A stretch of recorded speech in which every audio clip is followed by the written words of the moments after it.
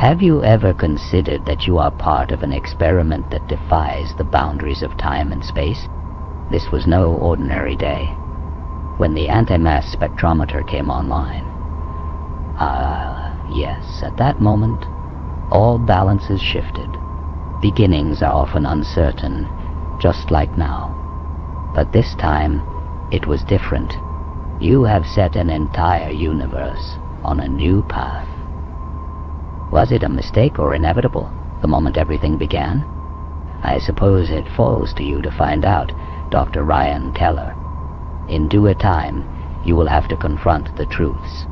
Every action has a cost, and now you will learn what that cost is.